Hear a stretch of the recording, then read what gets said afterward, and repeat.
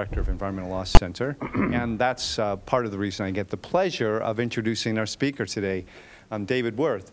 And but first, a few quick notes for people. You may all know this, but this is part of the Vermont Law School Hot Topics lecture series, which we do each summer, and it's a great opportunity for folks to both learn from really some impressive, distinguished scholars that come through, and thinkers and doers. It's also a way to get CLE credit for those of you who are licensed in Vermont, as I am. And if you want to get your credit, don't forget there's a sign-in sheet over by Carl Yerker. Carl, will you wave? So you can sign in there, and we'll keep a record of it.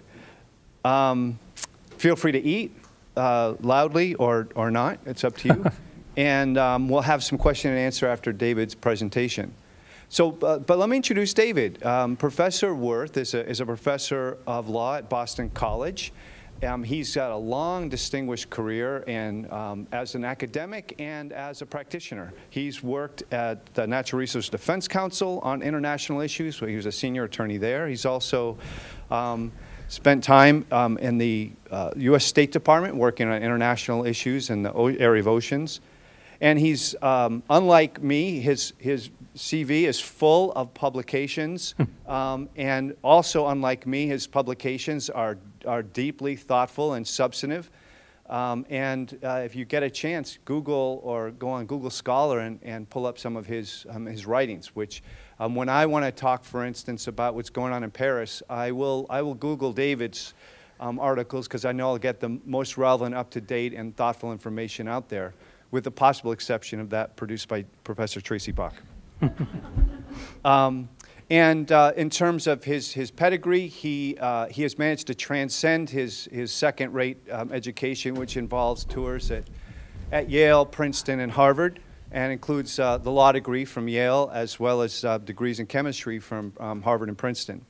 So this is your 26th summer, according to my records, of teaching here at Vermont Law School, and it is with great pleasure I invite you to present to us on Trump and the Paris Agreement, the inside story.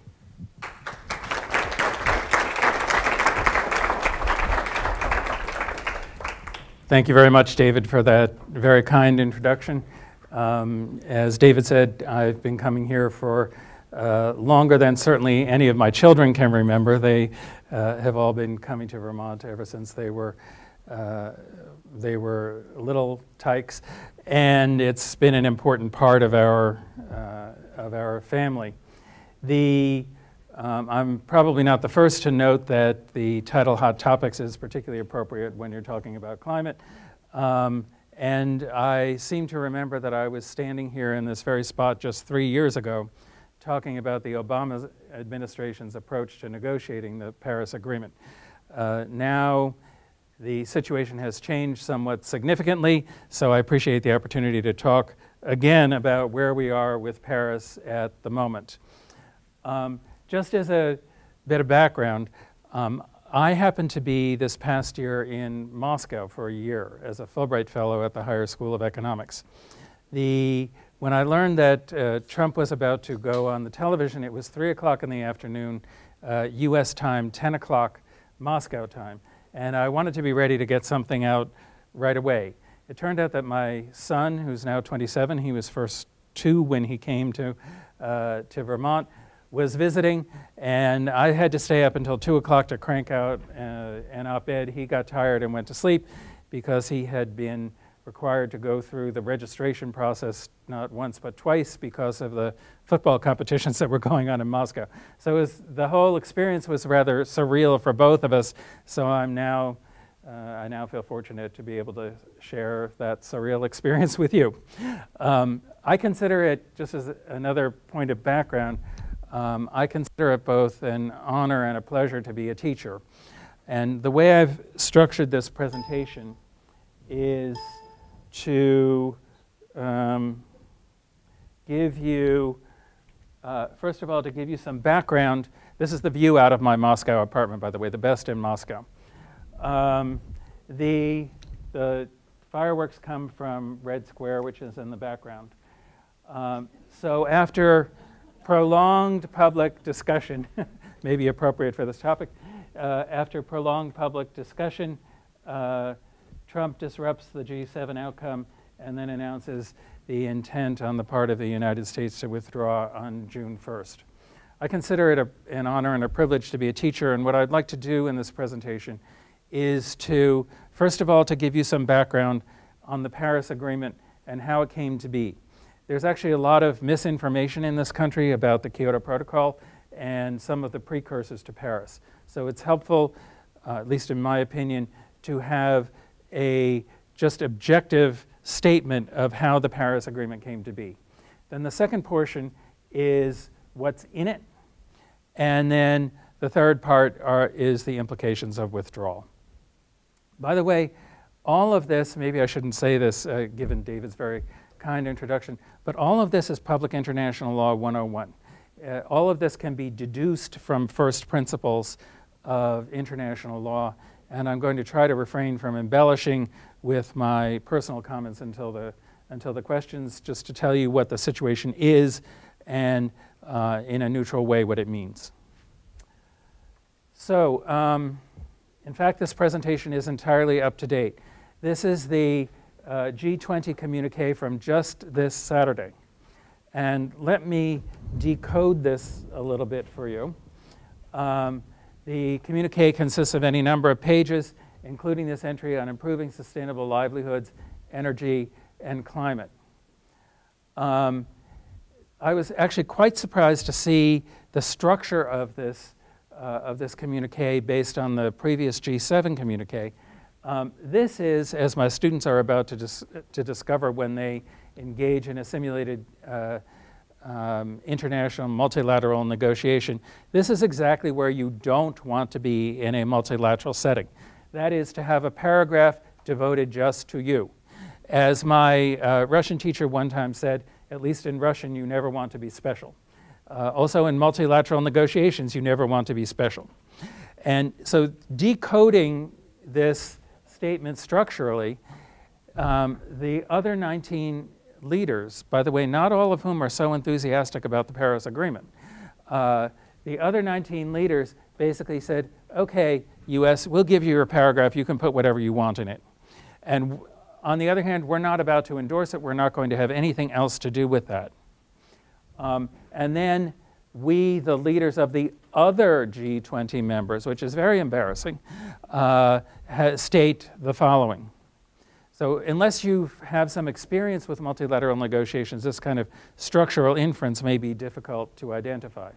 But it in fact reflects progress in some sense on the G7 communique in which the positions were to some extent amalgamated. Here the other 19 leaders are basically saying, okay, US, we're prepared to have you go it alone. Okay, so I'd like to talk about the history of multilateral efforts going back to the 1992 convention, then the Paris Agreement and its significance, and last, withdrawal and its legal implications. The history of multilateral efforts starts with the creation of the Intergovernmental Panel on Climate Change in 1990, which was designed to set the stage for cooperative multilateral efforts on climate by creating basically a global risk assessment process involving scientists from every country on the planet, at least potentially. It was a joint and is a joint project of the International Meteorological Organization and the United Nations Environment Program. In what turned out to be the speed of light from multilateral terms, a convention was adopted in 1992, the Framework Convention. Now I know a lot of you know this information or think you know it, but please be patient as I explain where we are and how we got to where we are.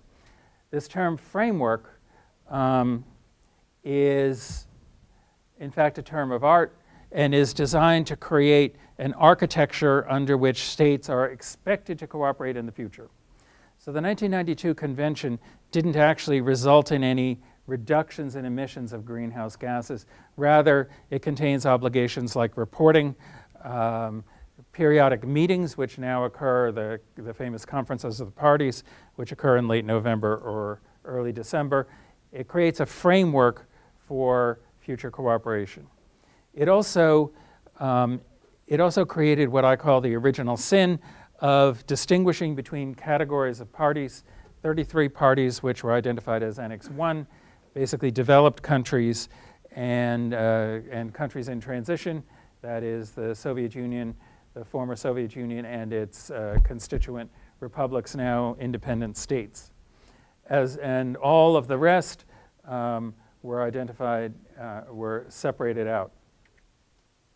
The IPCC came out with its second assessment report, ramping up concern about the relationship between human activities and climate change, anthropogenically induced climate change. And then the first protocol came out in 1997. Now, protocol is a term of art. It's intended to refer to an ancillary international agreement that requires separate adoption, signature, ratification, and entry into force. Kyoto Protocol came out in 1997. The Kyoto Protocol created obligations for those 33 Annex I parties. It was intended to reduce emissions from that subset of all the parties to the convention by about 5%.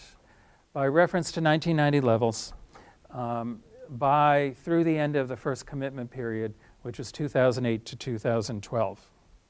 This is the way most multilateral environmental agreements are framed: a baseline, percentage reduction, and then a target. In this particular case, it was a window rather than a particular date certain. And what the Kyoto Protocol did was to apportion out responsibility for that overall 5% reduction to each of the 33 Annex I parties. So the EU collectively had a reduction obligation of 8%, minus 8, so a reduction to 92% from the 1990 levels. The United States was assigned minus 7. Other countries, such as Australia, did not have to make any reductions at all. The Kyoto Protocol had a trigger, an entry into force provision, specifying 55 states, 55 ratifications, representing 55% of carbon dioxide emissions in the year 1990. Those numbers were quite well known. Well, of the 100% of carbon dioxide emissions in the year 1990, 35% was accounted for by the United States. If you think about it, that leaves only a 10% margin of error to meet the 55% for entry into force. So what that meant basically was that every other major emitter, every one of those other 33 parties in the Annex I list had to say yes. I went to a meeting. I was actually representing the government of Belgium in its capacity as the presidency of the EU in 2001, after George Bush said that he did not intend to ratify the Kyoto Protocol. One of the very few international meetings I've ever been at where the outcome was genuinely uncertain. Japan raised its flag, a concept known to my students who are about to begin negotiating tomorrow, raised its flag and announced that it intended to ratify, and there was spontaneous applause throughout the room. So after, with a lot of work, the other parties were brought on, the Russian Federation being the last.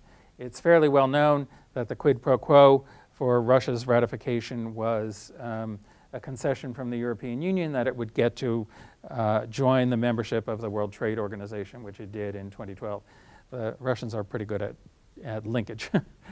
So the Kyoto Protocol did enter into force. The United States signed it, Al Gore himself, but never ratified. One of the reasons was that the absence of domestic implementing legislation to implement its cap-and-trade system. So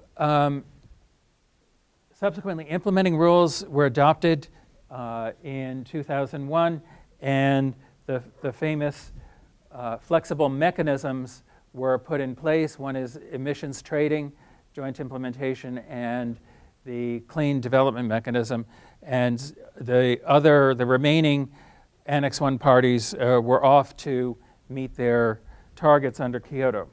By the way, there's some interesting research that's been done that has, by Michael Grubb and others, that has not been very widely publicized, which demonstrates that every Kyoto party met its target without any question, that compliance with Kyoto has been 100%.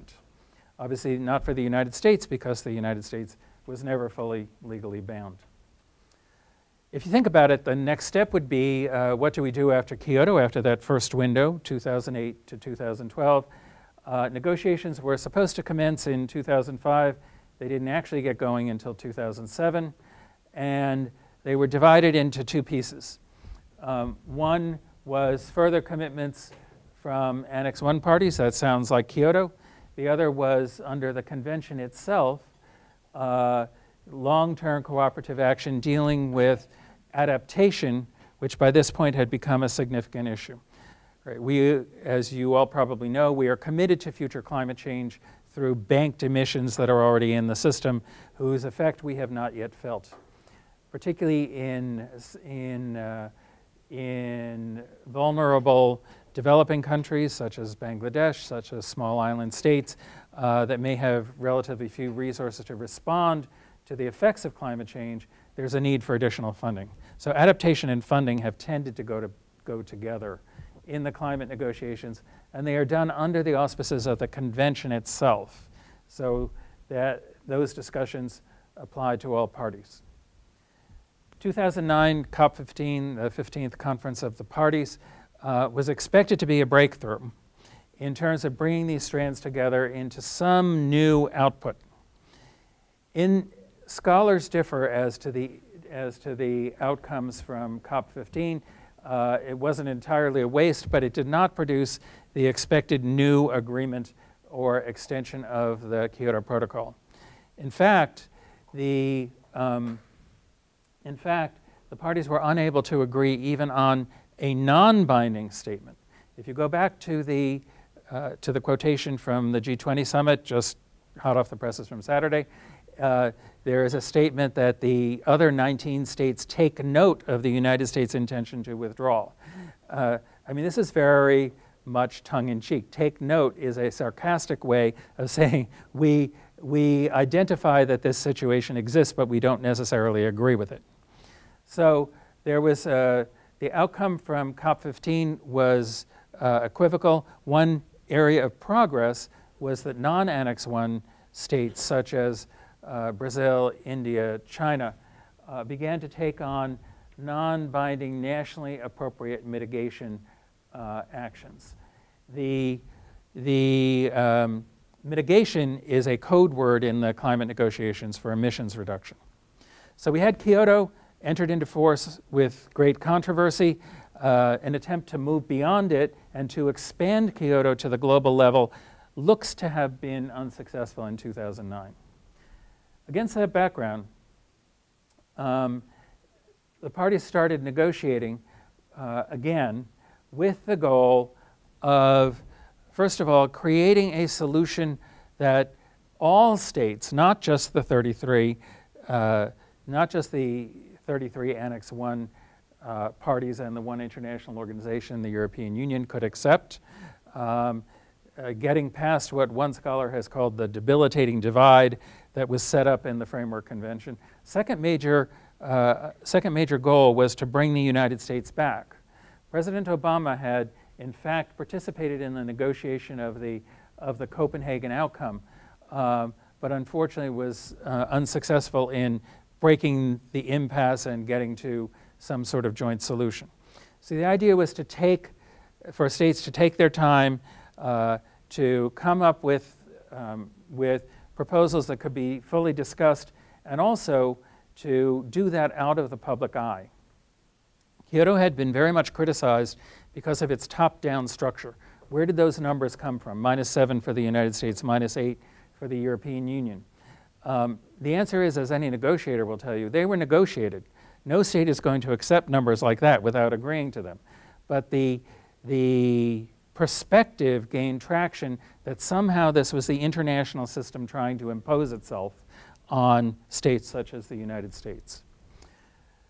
So in advance of COP21 in Paris in December 2015, the goal was a protocol, another instrument.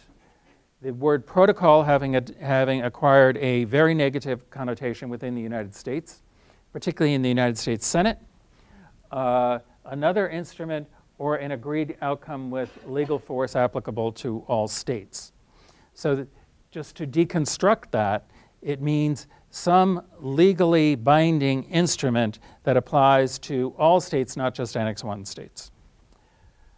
And the mechanism for doing that was the Paris Agreement. So the legal setting, it was adopted in December 2015 at the 21st Conference of the Parties. It was signed on Earth Day the following year in New York. It has 191 signatories, basically every state on the planet. It entered into force after ratification by 55 states, again representing 55% of global emissions. Interestingly, the entering into force provision says approximately, because the expectation was that we wouldn't have difficulty getting to that 55%, which in fact turned out to be true. It was adopted in December, signed in April, and entered into force. The United States and China ratified simultaneously in September of the following year at the G20 summit, just about a year ago. And the agreement entered into force really at the speed of light on November 14th, 2016, a mere 4 days before the US presidential election, in which the winning candidate had run on a platform stating that he intended to cancel the Paris Agreement. No reservations are allowed, which is important. All states accept the same obligations. The goals of the Paris Agreement are, this is probably familiar to you, to limit warming to below 2 degrees Celsius, and ideally to limit it to no more than 1.5 degrees Celsius. The 1.5 target, I think almost everybody agrees, all the scientists, that that's out of the question at this particular point. If you take all the emission reduction commitments and reverse engineer, we'll be lucky to limit warming to 2 degrees, and 1.5 we're probably already bought into. Respond to adverse effects of bank climate change, that's adaptation, and to provide finance. It's obviously more complicated than this, but these are the 3 main pillars or legs of Paris. Mitigation, that is emissions reductions, adaptation, and finance. The mechanism for doing that, instead of the supposed Kyoto top-down approach, was what has been described as a bottom-up approach in which states identify their own nationally determined contributions. Note, by the way, this is not a commitment. Commitment implies legal obligation. Contributions, so they are voluntarily identified, and you can see them all. Now there are 147 of them. They are public, which is an important component of the Paris Agreement. Just to take a look at some of them, the European Union has committed to a reduction by 40% by the year 2030 by comparison with 1990. This is a classic Kyoto formulation. The base year is 1990, a percentage reduction, and a target year. Here's the US contribution that I talked about 3 years ago in this very spot. 26 to 28% reduction, so that looks like Kyoto, from an Annex I state, the United States, representing re-engagement by the US only through 2025. Of the NDCs that were submitted, most of them went through 2030. And the baseline is a different year, 2005. So this reflects the principle of differentiation. Nobody's telling the United States it has to fit into this mold. This is what it can do. So this was proposed by the Obama administration. By the way, is still in force as of this day. The United States has not yet filed a formal notice of withdrawal. In fact, there have been 50 notifications to the depository since Trump's speech, and not one of them has come from the United States. So at least as of this moment, It's just a speech. It's just a proposal. Obviously a big one, but the US has not taken action. The reason that the US NDC was phrased this way was that the United States had been unsuccessful in adopting cap-and-trade legislation that would have implemented Kyoto. That was Waxman and Markey in 2009. So instead, Obama, cleverly in my opinion, relied on existing authority, which is not an economy-wide reduction approach, but instead a sectoral approach. So we have the Clean Air Act, the Clean Power Plan, the vehicle efficiency rules that were adopted by the Obama administration. You add them all up and reverse engineer, and you get a number that looks something like this.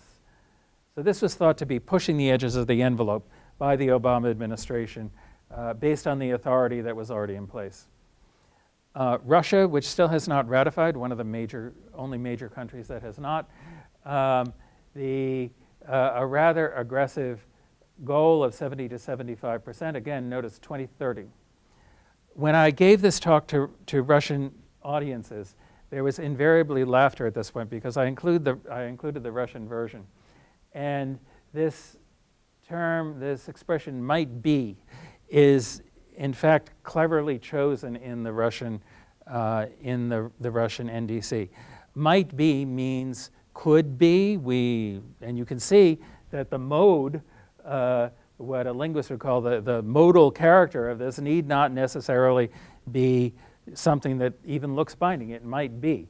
And also, the word in Russian, the expression in Russian, может быть, also means perhaps, maybe. So Russian audiences tended to, tended to chuckle at this particular point. China, one that's gotten a lot of attention. Remember, China is not an Annex I country, so it didn't have obligations under Kyoto. It agreed to peaking emissions of carbon dioxide by 2030. Remember, the EU and other states are agreeing to reduce emissions. But for China as given its particular situation, this arguably makes some sense.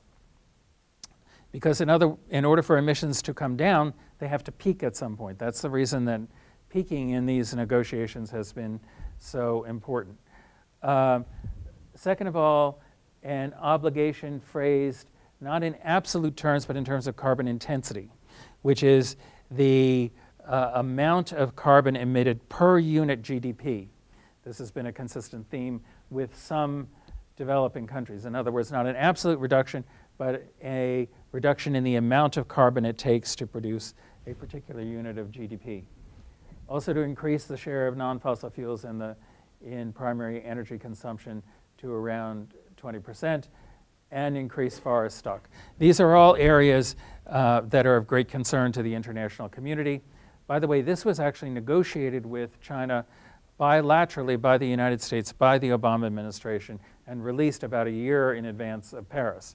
Because of the competitiveness considerations, China and the United States are quite closely linked. One of the points I wanted to make is that some other non-Annex I countries have been quite aggressive. Brazil, an absolute economy-wide reduction, 37% by 2025, which is presumably going to be a challenge for Brazil, and a subsequent commitment to 2030.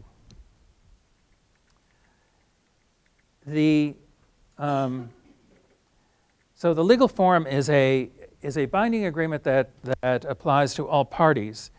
The nationally determined contributions are not binding, and then there are a variety of non-binding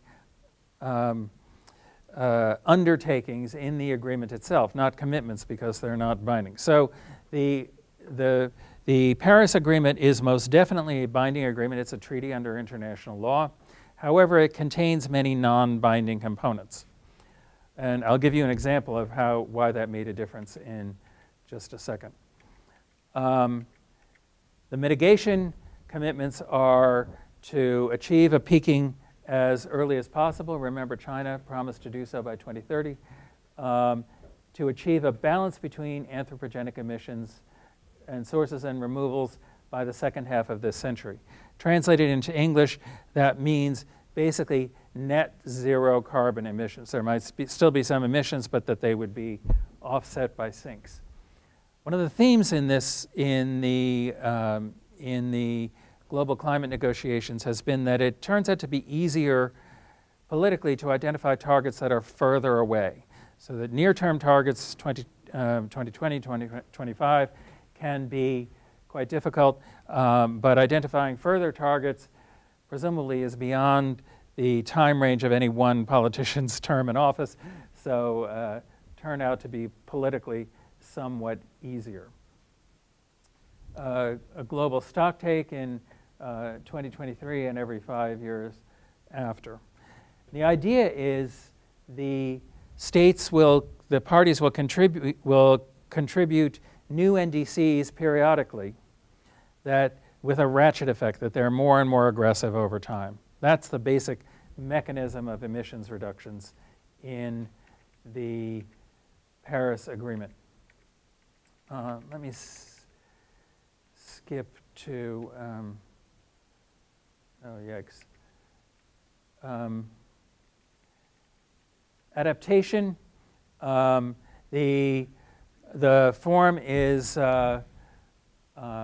basically that every state will submit an adaptation plan, that developing countries can seek support for that, and the support will come from, among other things, the Green Climate Fund.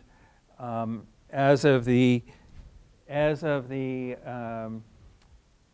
most recent tally, there were the goal was $100 billion per year. Total was $62 billion in 2014, 52 in 2013.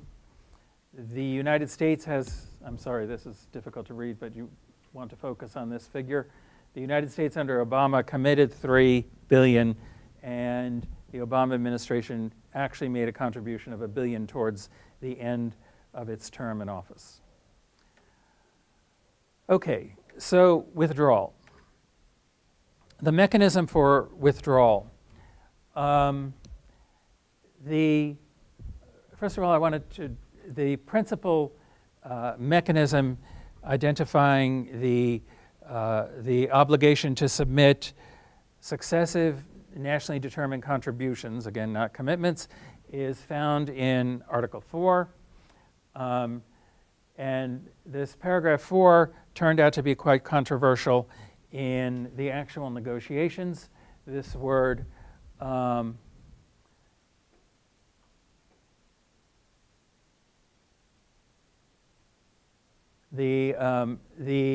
because the United States was insisting on the word shall originally appeared in the final draft prepared by the chair and was opposed by the United States, which held up the negotiations in the last minute. Why? The answer is that going back to the implementation mechanism in the United States relying on existing sources, it wasn't clear that the United States could actually make a more aggressive contribution in the future if the only domestic mechanisms were the Clean Air Act and the vehicle fuel efficiency standards. So as to keep the international obligations consistent with the domestic capacity to deliver on them, the State Department lawyers insisted on challenging this provision and keeping it in a non-binding mode. I mean, I used, as David said when he introduced me, I used to do this job, and I can understand why that would have been a concern. Now, Trump comes into office, and at least according to the popular press, was focusing on paragraph 11. You may recall that the Trump administration has started the process of ratcheting back on the Clean Power Plan and a variety of other environmental regulations. The question naturally comes up, what about the relationship with the US NDC? Can it be reduced? The expectation is that it will always be more aggressive and more robust. Can it be reduced consistently with the legal obligations in the agreement? Two of the principal negotiators, both of whom I know personally, were quoted in the press as saying That's not exactly what was intended, but it is legal under the agreement, that to reduce the level of commitment in the U.S. NDC would be consistent with the U.S.'s legal obligations under the Paris Agreement. Nonetheless, Trump decided to withdraw. He gave the statement on June 1st, as I said, 3 o'clock East Coast time, 10 o'clock Moscow time, and in the process made a number of statements that were really quite demonstrably false. One of them was that China will be able to build hundreds of additional coal plants, and we can't build any new coal plants, but they can according to the Paris Agreement. You already have the tools to judge the accuracy of this statement. These contributions are non-binding, number one. They are voluntary. You saw the two different contributions, China's and the US's, put up there. Neither of them says anything about coal plants, nor does the agreement itself. So that, I mean, many of the statements in this speech, by the way, the title of which is even incorrect, it refers to the Paris Accord as opposed to the Paris Agreement, are simply demonstrably incorrect, such as this one, which was checked by PolitiFact. In any event, what happens once the United States withdraws? This is the text of the Paris Agreement, which says that at any time after the agreement has been in force for 3 years, so that for the United States would be from November 2016 plus 3 years is November 2019. It may give a notice of its intent to withdraw. Why is this?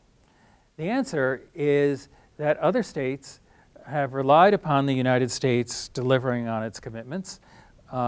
It's kind of like, I one time bought an insurance policy and then paid premiums on it for a while and then decided that I didn't really want it. And so I asked, can I get the premiums back? And the answer was absolutely not, because you were indeed covered during that period. The idea is very similar here, which is that having entered into this agreement, and by the way, the United States never formally committed to Kyoto. It signed, but it did not ratify. Here, this agreement is in force for the United States, so legally we're talking about an entirely different concept, which is withdrawal from an agreement that is already in place. Other states have relied on us, and so that there should be the 3-year waiting period. Then there's an additional 1-year waiting period, which you can think of as a cooling off period. Even after the notice is given, a state can change its mind if its domestic political situation changes, if it has another election, which is in fact coming up almost to the day of the earliest that the U.S. withdrawal would become effective. So that there are good reasons for international law to temper the effect on other parties and on, in this particular situation, the world as a whole, of what you might describe as a rogue action by any one state.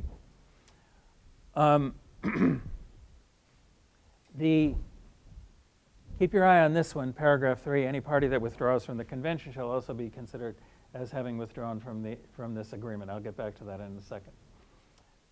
So why a waiting period? It's a quid pro quo for having become a party in the first place. Formal notice has not yet been given. There's no particular benefit to early notification, because as you saw just from reading the language yourself, as I tell my students in every course that I teach, and I suppose that includes this lecture, one of the goals is to get students, to get the audience to read operative language for themselves, for itself. You just saw it. There's no benefit to earlier notification. Presumably that's one reason why it has not yet been given. So this will inevitably be a live campaign issue for Democratic challengers and maybe Republican challengers as well. All they need to say is, one day after I get into office, I can reverse this action, because it has not yet taken effect for the United States. By the way, Trump has said, in his statement, said that he intends to cease implementation of the US NDC immediately and to withhold money. Neither of those are contrary to international law, because remember, the NDC was not binding in the first place, and the monetary commitments, neither are the monetary commitments. So that in terms of that, there's no explicit intent to violate international law. On the other hand, the United States continues to be a party to the agreement, including the legally binding provisions, such as reporting, attendance at the Conference of the Parties, and that sort of thing. Trump also proposed to, if you may recall, to renegotiate the agreement. Well, this is not NAFTA, which has only 2 other parties. There are 190 other parties. France, Germany, and Italy, basically the EU, immediately rejected that proposal on the very same day. Why would they do that? Political will was difficult to muster by 2015. The United States was, at least according to some views, a difficult player in this process. It hadn't become a party to Kyoto. It was a very active, shall we say, participant in the Paris negotiations, and then to pull out, one might reasonably start to question the United States bona fides in the negotiations. And then last, what would be renegotiated? The agreement is very, very lightly textured. The obligations are not demanding, and to a large extent just restate those in the 1992 convention that the United States is already delivering on. Trump in his statement did not say exactly what he wants to see that is different from the existing situation.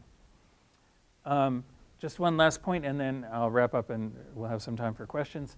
One other idea that was floating around was the idea of submitting the agreement post hoc, after it had already entered into force, to the Senate for its advice and consent. As you know from as students of the US Constitution, international agreements, treaties enter into force for the United States after the Senate has given its advice and consent by a 2/3 majority. The theory here was a different one employed by the Obama administration, employed in about 90% of international agreements done by the United States as executive agreements, based on the existing legal authority. The theory here is the authority already exists. It's either the president's own plenary powers, he can exchange information with other governments, the statute, the Clean Air Act, supporting the Clean Power Plan, or the existing framework convention to which the Senate gave its advice and consent, so that Senate advice and consent would be redundant. 90% of agreements are done this way.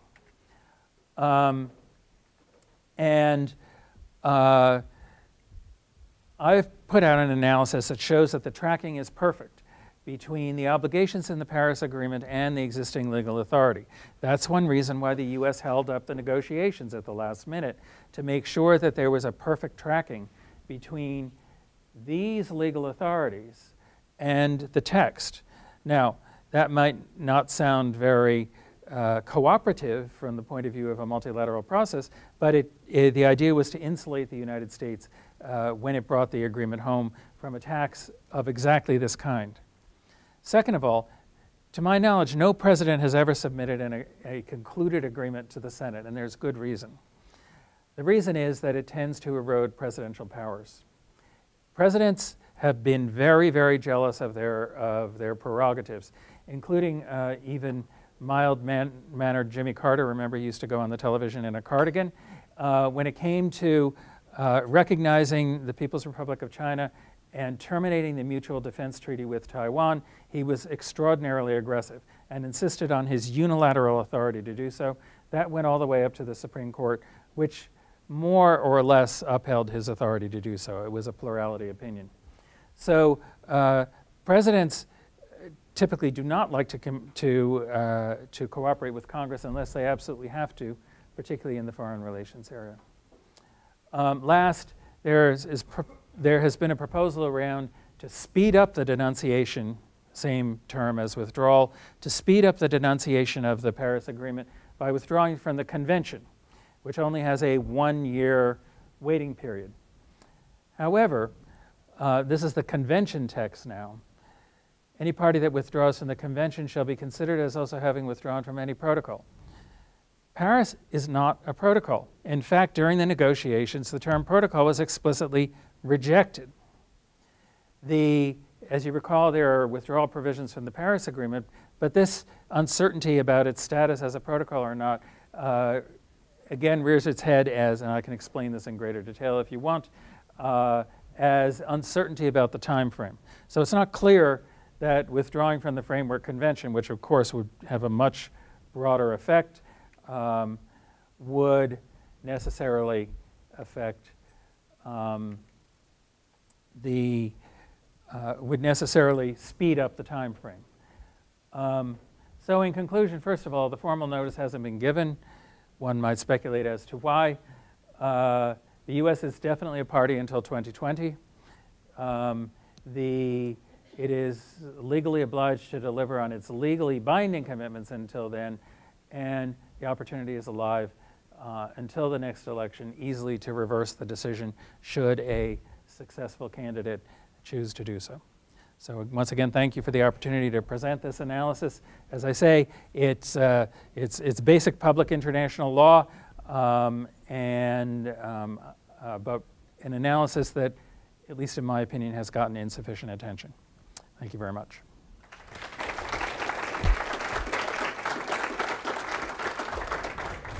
We've got time for maybe 1 or 2 questions. I know some of you have to get to class at 1, but any questions?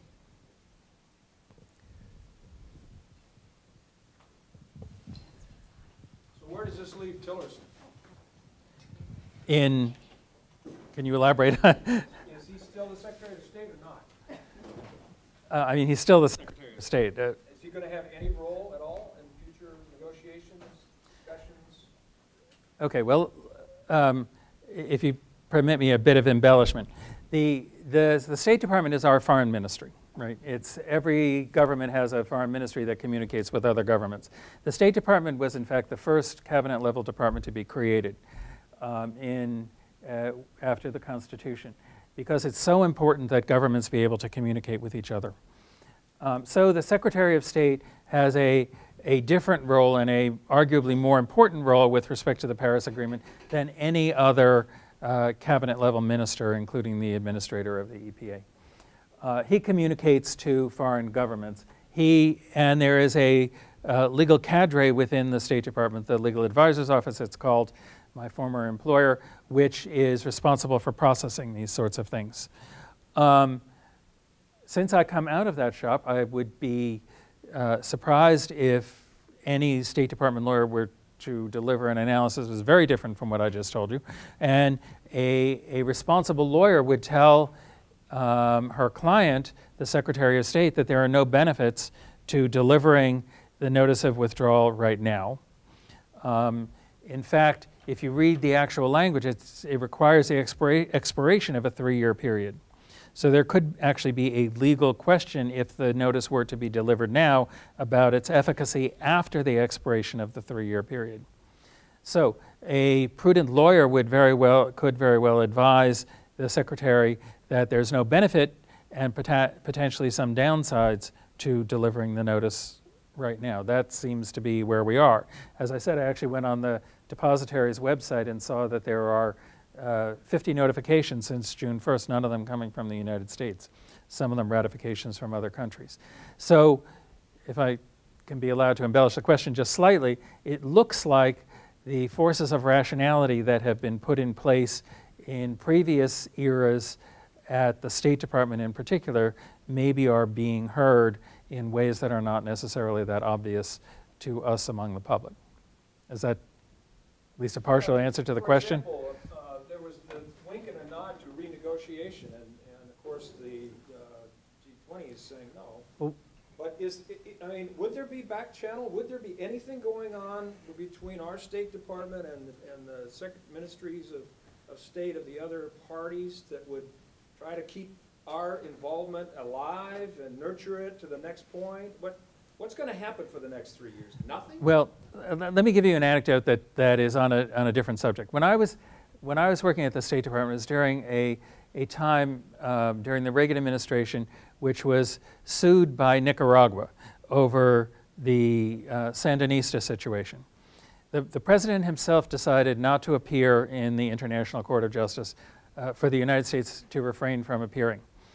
I happened to be in The Hague at the time in my personal capacity and discovered, to my surprise, even though the council table was entirely empty, that a very large contingent of my colleagues had been sent over to The Hague. They were sitting in the courthouse in Scheveningen, sitting there in the evening writing press releases stating what, this is well known, stating what they would have said if they actually had been in the courtroom that day.